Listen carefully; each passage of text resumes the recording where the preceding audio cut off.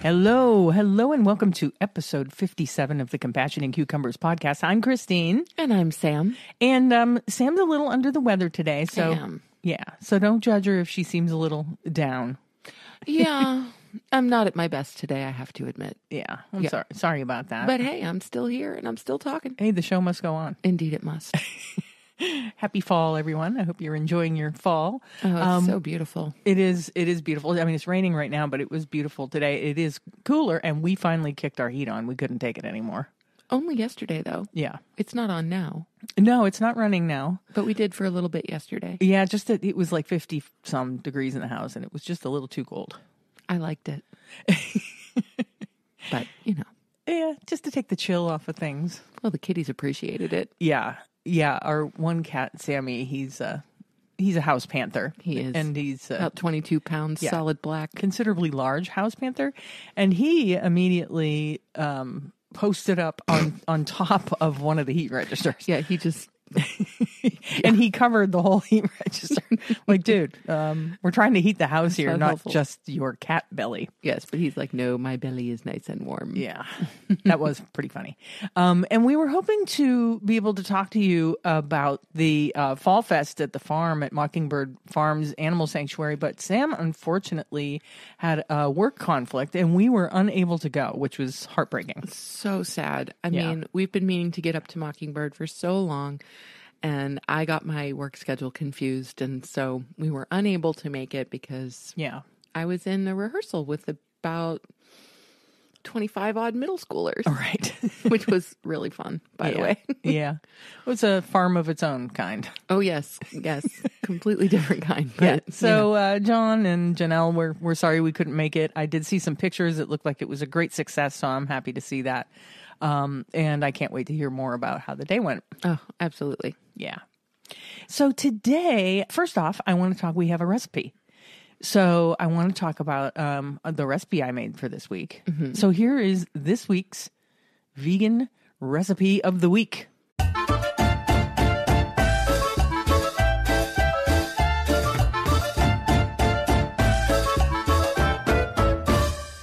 This week, I made a recipe out of the book Crazy Good Vegan by Lloyd Rose, who, if you're not familiar with Lloyd Rose, he is the founder of Plant Crazii, and that's crazy with 2 I's, not a Y. And I've been following him on Instagram for a long time, and he has some really great recipes, and this book is fantastic. Awesome. So follow him on Instagram and get your hands on this book, Crazy Good Vegan, because there's a lot of fun recipes in here. He is definitely plant crazy. Mm-hmm. Check out his Instagram. And so this week I made a recipe called crispy broccoli in peanut sauce. I'm sold. Yeah. And just on the title. Yeah, that tells you all about it. It is actually a battered and deep fried broccoli over jasmine rice. Mm-hmm. And you make this beautiful peanut sauce. Yes. And I am, like, Sam is a sucker for whatever she's a sucker for. I am a sucker for a good peanut sauce. Hey, I'm with you on the peanut sauce. Yeah. Completely. This was delicious. Didn't we decide I'm a sucker for cucumbers? Oh, slaw. Slaw, right? Slaw. A sucker for a good slaw. Yeah, sucker for a good slaw. Yeah. But yeah, I'm a sucker for anything with a peanut sauce on it. Yes, and this was beautiful. Yeah. Sauce was great. It really was. Peanutty and gingery and warm, and it was really filling too.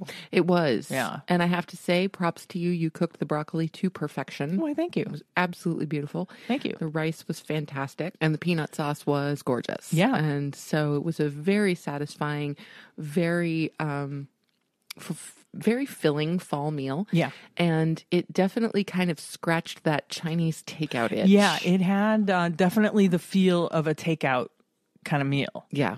It really did. Which is good. And I think that this meal would make an excellent base for tons of other iterations. Oh, absolutely. Yeah. And the one thing that I would say about this recipe, the one way I think it could be improved, because like I said, the sauce was great, the rice was great, the broccoli was great, is to add more vegetables. Yeah. Like, I just wanted more veg. The recipe is just the broccoli. Yeah. But yeah, you could totally add other vegetables to it. Cauliflower or some zucchini. Oh, yeah. Or, and then put some raw veg on the top. Yeah, this is a good base recipe. It really is. You just need to amp up the veg a little bit. Yeah. But that's just because we're veg fiends. A little bit, yeah. A little bit. So yeah, definitely check out Crazy Good Vegan by Lloyd Rose, and definitely check out his Instagram. And he's at Plant Crazii, and that's crazy with 2 eyes. Indeed it is. So what's next? So we are going to talk about some vegan myths, and we're going to do a little myth busting. I love myth busting. What do you think? You want to do a little vegan myth busting? Yeah, let's bust some myths. All right. Let's do it. Bust the myth. Sorry, I couldn't help myself. Yeah. Yeah. Okay, I am pulling up my Mythbusters. Okay, so any vegan will know that there are plenty of myths out there surrounding veganism. Absolutely. And maybe some that you don't know about or haven't heard. But we're going to try and bust up a few of them. Yeah, some of the ones that are really, really pervasive and just, they need to go away. Right. Yes. Yes, I titled my document, Vegan Myths That Need to Die. But the thing is, death, not so much. I know. It's really not in the I was just being dramatic. Per usual. But, I think they just need to go away. Okay. So the first myth that we would like to bust is eating vegan is expensive. Right. Now, this is only a myth in that qualifying verb is. Mm-hmm. Okay.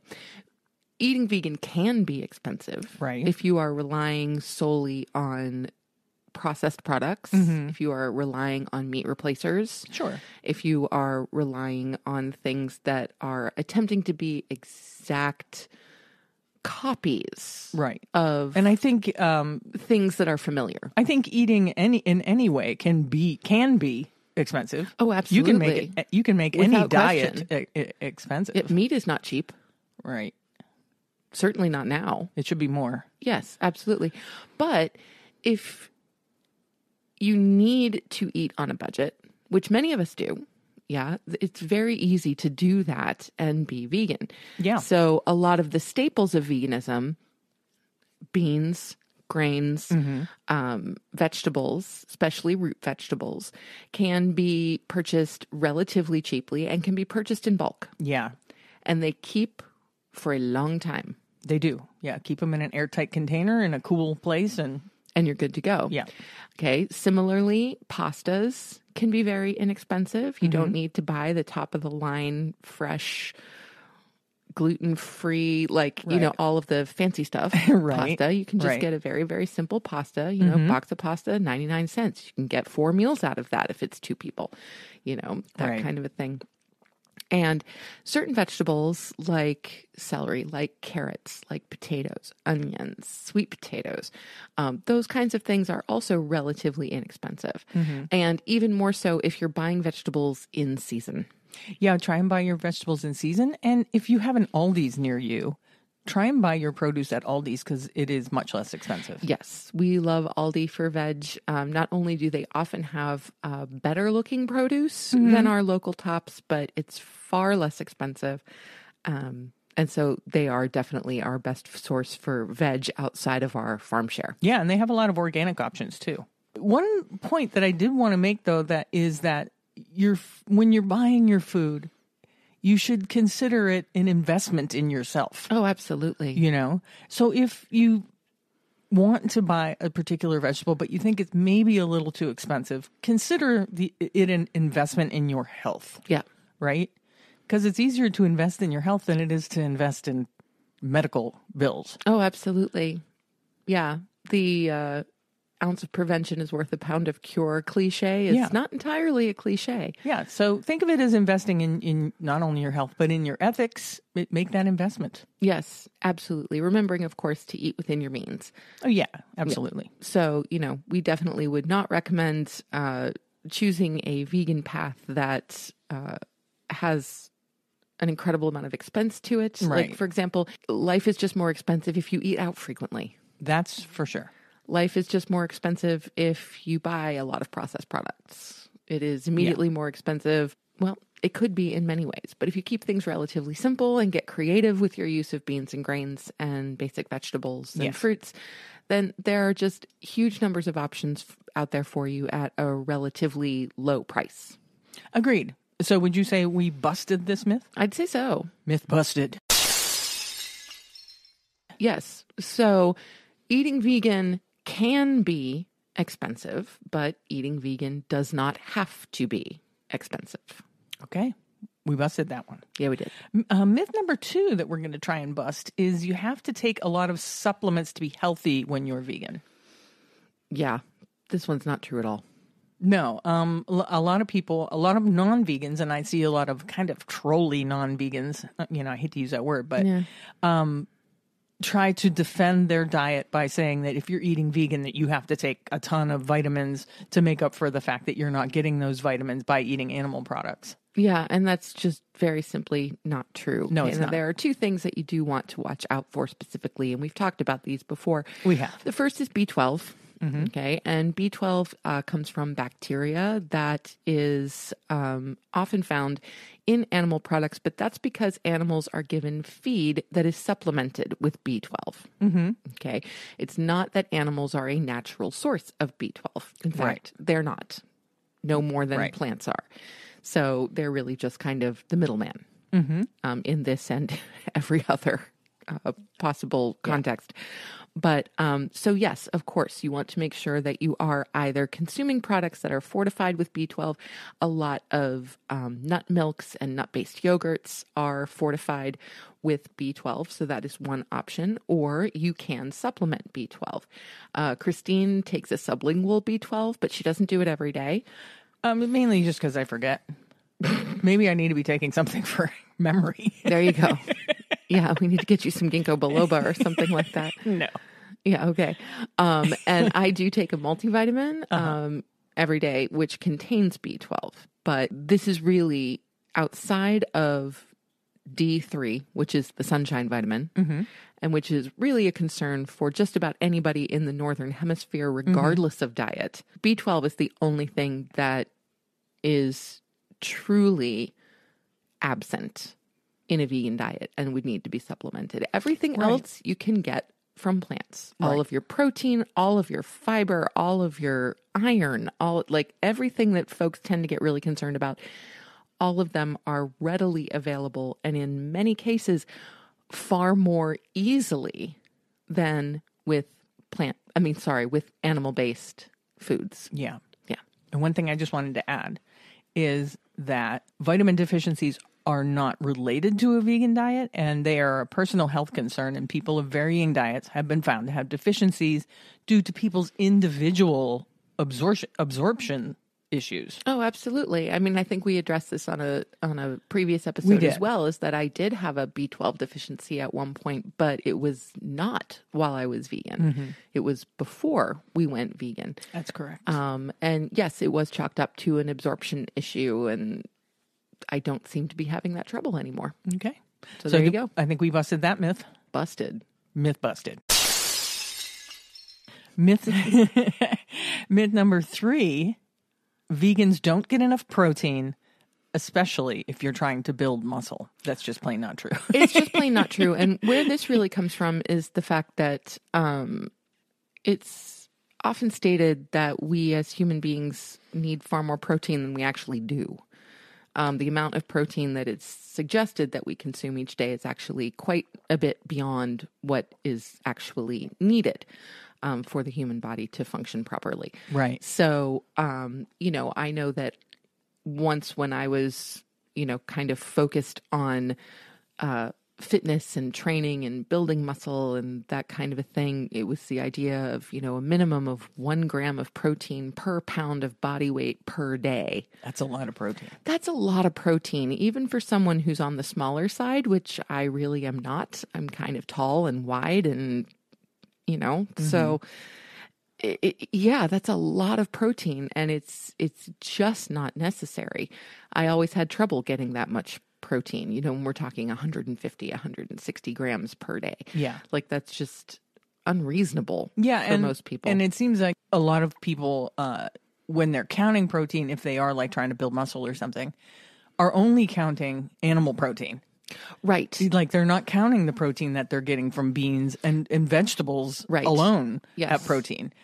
Grains have protein. Tofu has protein. Yes. So a lot of times people are omnivores that are trying to build muscle like this are like eating massive amounts of animal protein on top of vegetables. They're getting way more protein than they need. Yeah, absolutely. Yeah. Yes, for sure. And, of course, all of that animal protein is causing harm in other ways to the body, not just to the animals themselves, which is obvious, but there are, serious cardiovascular effects. There are serious effects when it comes to how both fat and sugar are absorbed in the bloodstream when it comes to the consumption of animal products. So these are definitely things to think about.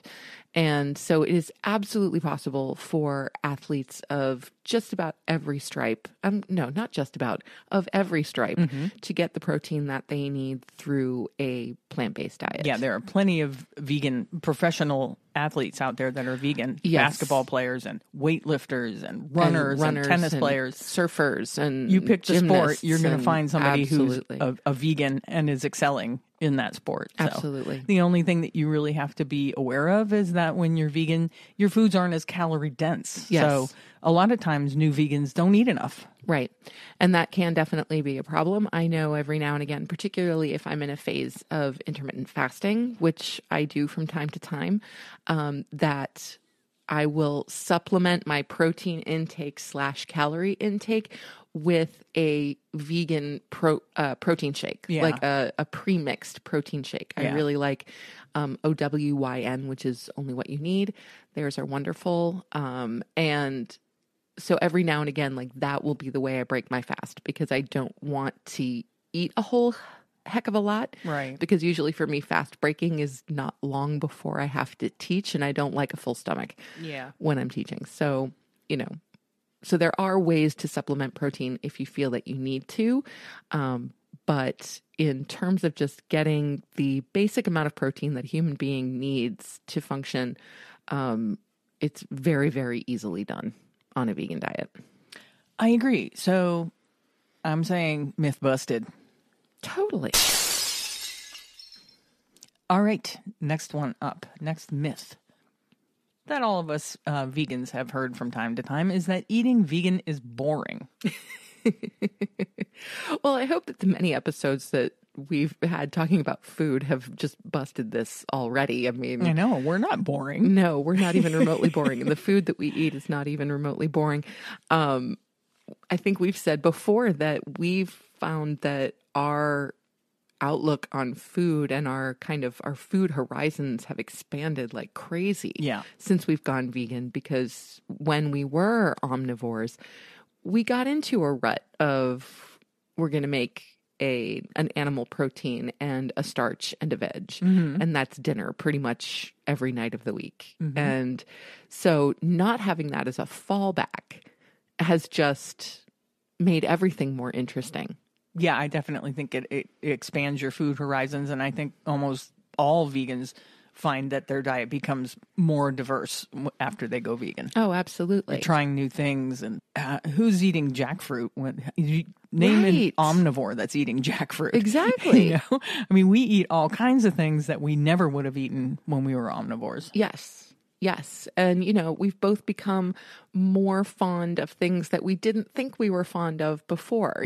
I've gained a new appreciation for certain mushrooms, which I've never liked. Right. I've gained an appreciation for tofu, which I never really ate before we went vegan, or at least not in any serious way. Yeah, I was a big fan of tofu. I guess it carry over from my vegetarian days. Yeah.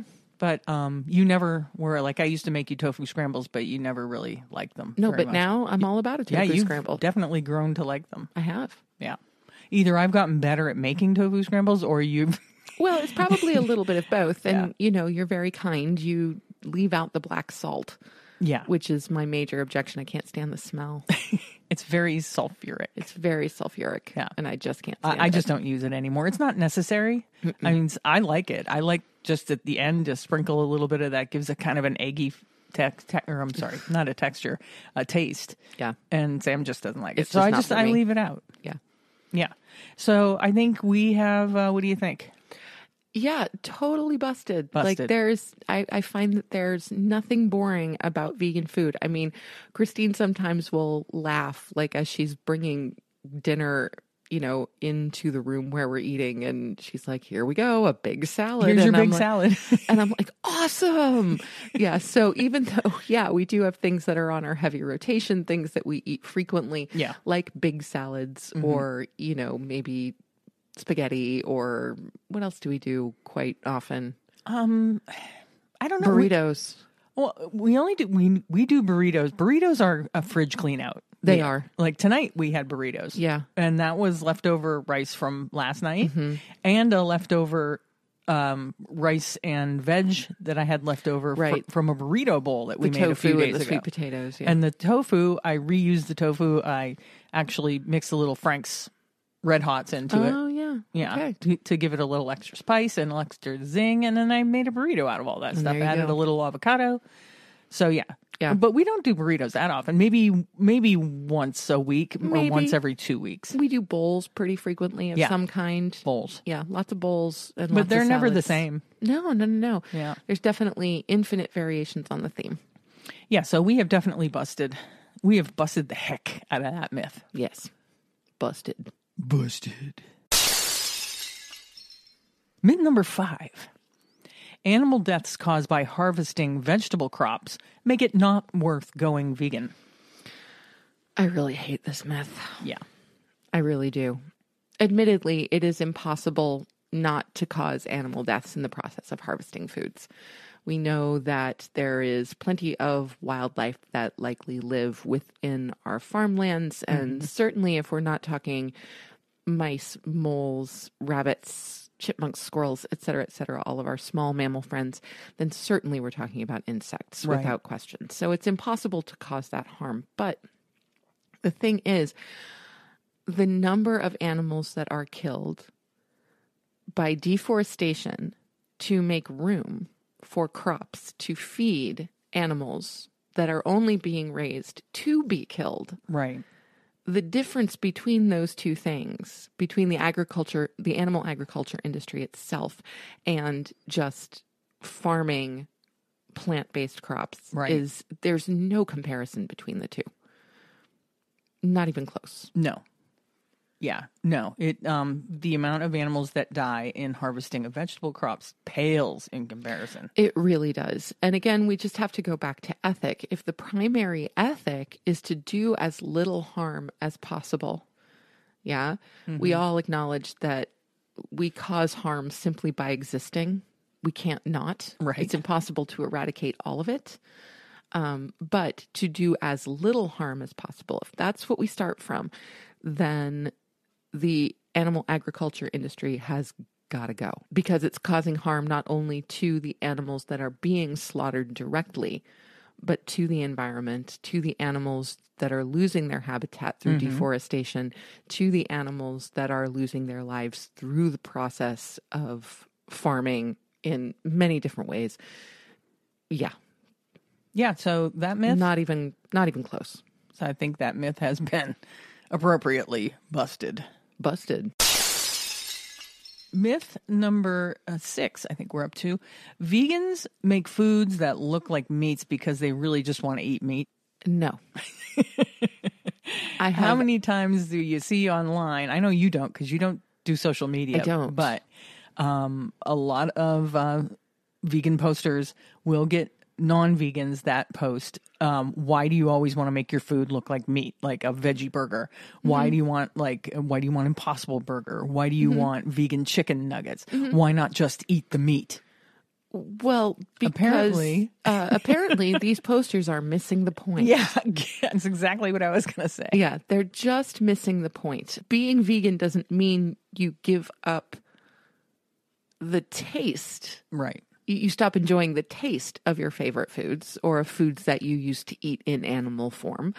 And if there's a version available, doesn't mean you're not going to eat it. But I have absolutely no desire whatsoever to consume meat or dairy or eggs or fish or honey. Right. Or any of that stuff. Right. Like none of it. I don't see finding an appropriate substitute as being contradictory in any way, shape, or form. No, not at all. Because most of us haven't been vegan all of our lives. No. So we want those comfort foods and foods that kind of connect us to our families and our culture. Absolutely. You know? And to do it in a way that causes less harm is in support of the vegan ethic. It's not that we're trying to make our food into animal food. Right. No, we want to eat the foods that enrich our lives without killing a bunch of animals in the process. Right. And for us in particular, like a lot of the things that you're talking about burgers, you're talking about sausages, you're talking about breakfast sandwiches, you're talking about, all kinds of things that are usually not readily available in plant-based form, like at a fast food place or something like that, or at a diner or whatever.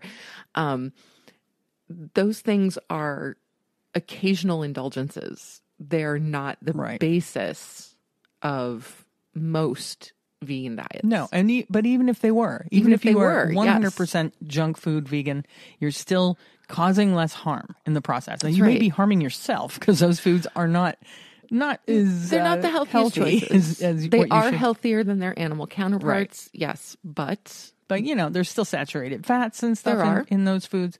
So you're not doing yourself any favors, but you are still holding true to your ethics. If you are an ethical vegan, you can eat all the junk food you want, and you're not harming anybody but yourself. Yeah, and I think this is just the big misperception that veganism is a diet.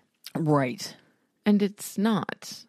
It involves dietary change. Right. To be an ethical vegan requires that you make some dietary changes.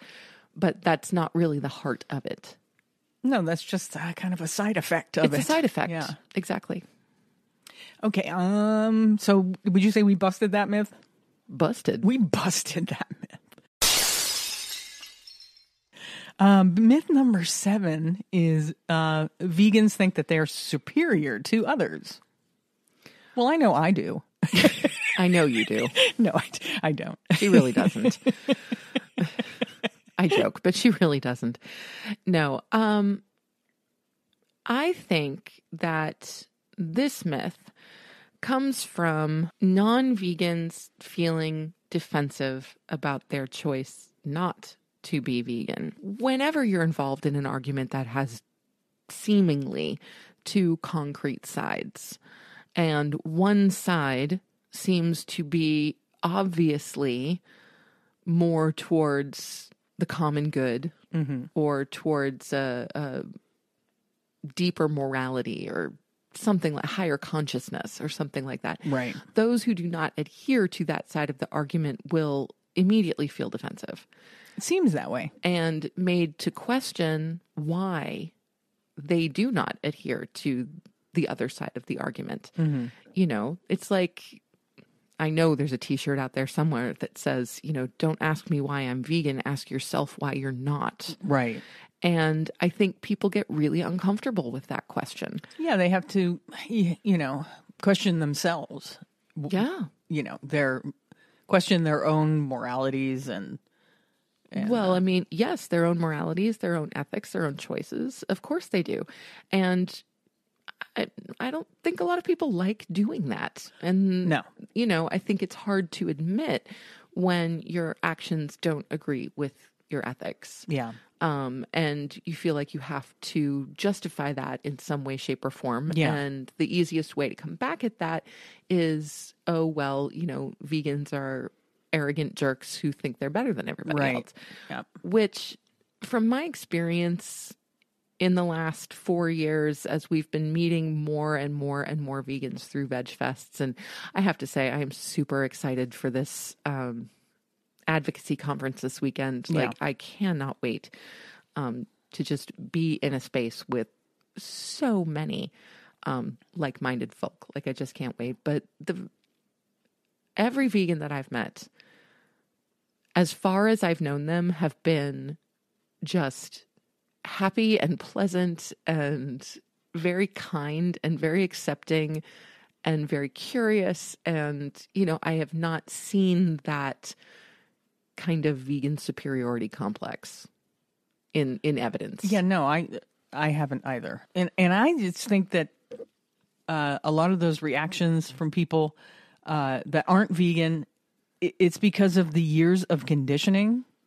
that we've been subjected to by advertisers and the animal farming industry. You immediately start to feel like guilt and defensiveness and it's conditioning. Yes. You know? And I know even when I was a vegetarian that people would kind of react that way about, you know, why don't you eat meat?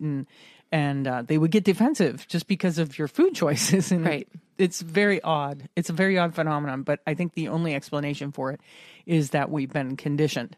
That's right. You know? That's right. I mean, food is history. Food is family. Food is tradition. Food is a lot of things. And in many cultures, those foods include meat. So moving away from that can feel like you're distancing yourself from your upbringing or from your family traditions, things like that. And that's not an easy thing to do. It's not. No, by any stretch of the imagination. So, but that definitely does not mean that those who have accomplished it, ourselves included, feel like we're any better than anybody else. No. We certainly understand that there's a process to this, and we certainly understand that everyone comes to it or not in their own time. Yeah. I mean, I know the only thing that I often think of now that we've made that change and have been living that life for a good 4 years is, wow, I wish we'd done this sooner. Yeah, absolutely. Yeah.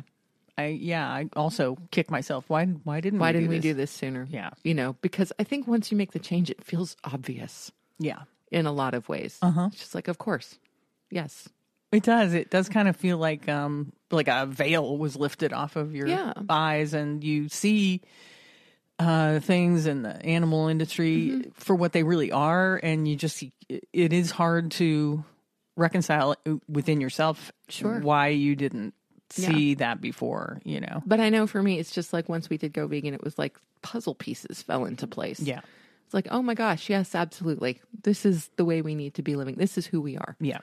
And well, I'm sure there are some narcissistic vegans out there. There's no more narcissistic vegans than there are in any other community of people. So. No, you know, you get a few in every community. That's right. You know, you can't, it's unavoidable. Yeah, it is. So would you say we took care of that myth, or? I sure hope so. Okay. Busted? Yeah, busted. Okay. Myth number 8, which is kind of fun, is that people think that vegans are all hippies. I wish they were.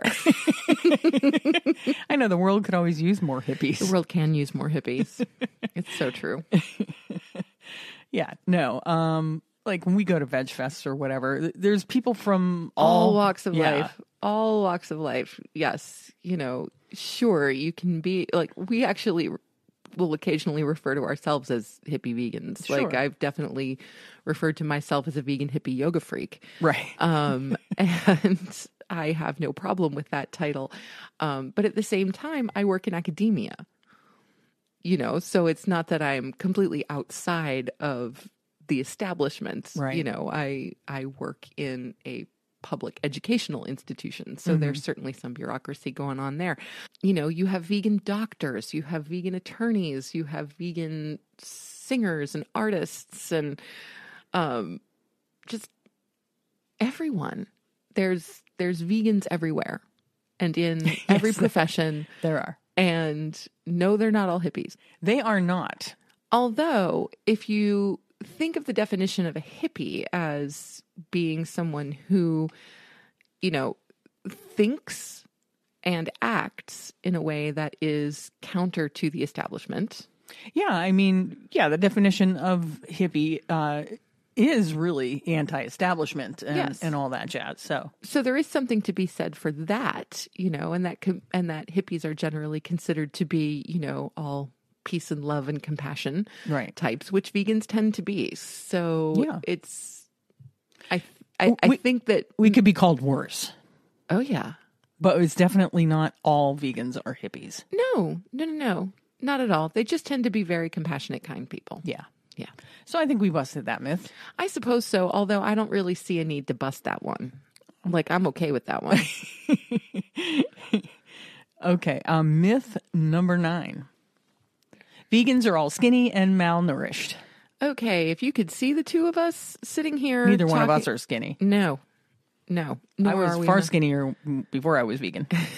I mean, I didn't gain weight as a vegan. I gained weight as I got older. Right. But, Yeah. For us, weight gain is more age related than diet related. But, so we are definitely not skinny or malnourished. And we know plenty of vegans who are not. That's right. Yes. Of course, it is possible to take things too far, but I don't consider that to be a vegan issue. I consider that to be a disordered eating issue. I think we've talked about how some people equate veganism with a restricted diet. Right. And that can trigger, but Sam was somebody that had a disordered eating in her past. And going vegan definitely did not trigger any disordered eating in your case. No, in fact, it did quite the opposite. I feel like going vegan has done a lot to repair my relationship with food instead of, reverting back to destructive patterns that I had in the past. So I do feel that any malnourishment that is coming from any diet, omnivore, vegan, keto, whatever you're doing, has nothing to do with the actual diet that you are choosing. It has to do with disordered eating. Yeah, I agree with that. Regardless of what the content of your diet is. Yeah. Yeah. So I think we busted that myth. Well, yeah. Busted. And our last myth, because we're going to try and keep this episode a little bit short because, like I said, Sam's not feeling so good. So. Yeah. Our last myth, and it's kind of a controversial myth, is that soy and tofu are bad for you. Yeah, there is. A lot of people say that. I see a lot of people posting on food posts where somebody posts something made out of tofu and someone else will post, you should not be eating tofu. Tofu is terrible for you. Tofu causes cancer. And the exact opposite is true. Yeah. The plant estrogens in soy products are actually cancer fighters. They are. Whereas the estrogens that are found in animal products and particularly in dairy products are incredibly harmful and are carcinogens. They've been proven to cause and exacerbate cancers. Yeah. So, yeah, they're not the same thing. And so, phytoestrogens that you get from soy actually have some cancer-fighting benefits, especially when you're talking about breast cancer and any other cancer that deals with the reproductive system. So breast cancer, testicular cancer, ovarian cancer, all of those kinds of things, phytoestrogens can be beneficial in the fight against those cancers and can actually help to prevent them as well. Yeah. And so I know that soy has a bad rap at times. I think it is definitely, I think, bad information and misinformation probably started by the meat industry. Right. And another thing to consider if folks out there are concerned about their intake of soy, the animals that you're consuming are fed an incredible amount of soy. Yeah. The vast majority of soybeans grown on the planet are grown to feed animals in the agricultural system. They are not grown to feed people. Yeah. And those are latent with pesticides. Oh, yes. And GMO crops. So they are. It's not even good soy. No. And of course, we would recommend that anyone who is consuming tofu on a regular basis make sure that you're buying organic. Yeah. Make sure that it is ethically sourced. You want to make sure that you're not getting GMO soy. Almost all of the commercial tofu available now is organic. Yeah. So it's not something that you need to worry about. And cultures that consume a lot of soy products have historically lower rates of cancers. Lower rates of cancers and longer lifespans. Yep. So we busted that myth. Absolutely. I mean, but we didn't bust it. There's tons and tons and tons of research out there. No, the facts, busted it. The facts and science bust that. So myth. It really has nothing to do with us No. We're just talking. Yeah, so that was our last myth that we wanted to bust, and there are a ton more that we can talk about. Maybe we'll do another Mythbuster episode in the future. Works for me. But we do want to kind of keep this a little bit short, so I am going to move on to housekeeping. Do you want to read this week's review, our Apple Podcast review? Sure, I would love to. This review is titled Great Edition, and it's by Sled XL. Thank you, Sled XL, for the 5 stars. Christine in particular appreciates that. She's always looking for stars. I love them. She loves them. Short review, but a really lovely one. It says, fun and practical, lots to learn here. Really a great addition to the vegan space. Yeah, hey, thank you, Sled XL. Thank you, Sled XL. Greatly appreciated. Thank you for your review and for your 5 stars. Yes. Special shout out for those 5 stars. We're still holding our Food Not Bombs fundraiser at our Buy Me a Coffee site. That's buymeacoffee.com/cucumbers. And you can give to Food Not Bombs, who create meals, vegan meals for people in need in the Buffalo area. Yeah. What else? Join our Patreon. We always keep the link in the show notes. You can become a patron on our Patreon page. And there are 3 levels of sponsorship that you can join up, and all of them have their own little benefits, and you can get some cool merch. So check out our Patreon page. Well, of course, you want to point everyone towards this week's cookbook. Oh, yeah. And the link to that is in the show notes. Yep. And this week's cookbook, once again, was Crazy Good Vegan by Lloyd Rose, who is the founder of Plant Crazii. Yes. And finally, a couple of events coming up for us this weekend. As you know, we will be at the Animal and Vegan Advocacy Summit in Washington, D.C. We leave Thursday morning. We are super psyched to go and just, oh my gosh, soak up. Yeah, it's going to be so much. It's going to be a lot of fun, and there's going to be a lot of information. So yes. We're going to have to take a lot of notes. Yes, I'm super excited to just be in sponge mode, because so many of the people who are there are, long-term vegan advocates and people that we can learn just so much from. So I'm really excited about that. Me too. And then the following weekend, we have the Halloween and anniversary celebration pop-up market at the Vegan Center. That's in Tonawanda on October 29th from 11 to 3. So if you're in the Buffalo area and you want to say hi and, perhaps purchase some early holiday gifts, we will be there. Yeah, we'll be there vending some of our merch. Sam will have some hand-knitted items available. So that should be a good time. Next week, I think we're going to do a Halloween episode.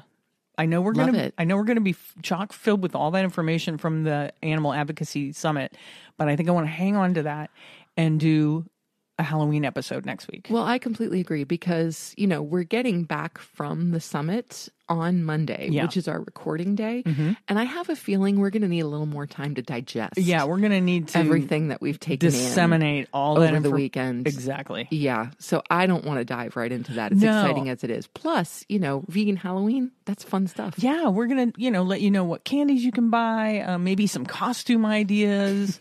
it should be a rocking good time, I think. Yep, I like it. Yeah.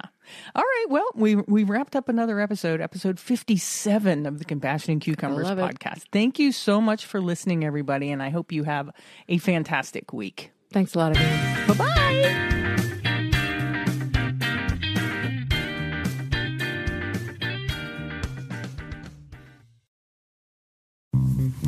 Do you want to support the Compassion and Cucumbers podcast? Well, you can do that by joining our Patreon page. We have 3 different levels of support, and all 3 come with their own special bonuses. Hey, you can support the podcast and get yourself some really cool merch. All the links and deets are in the show notes. We'll catch you next week on the next episode of Compassion and Cucumbers.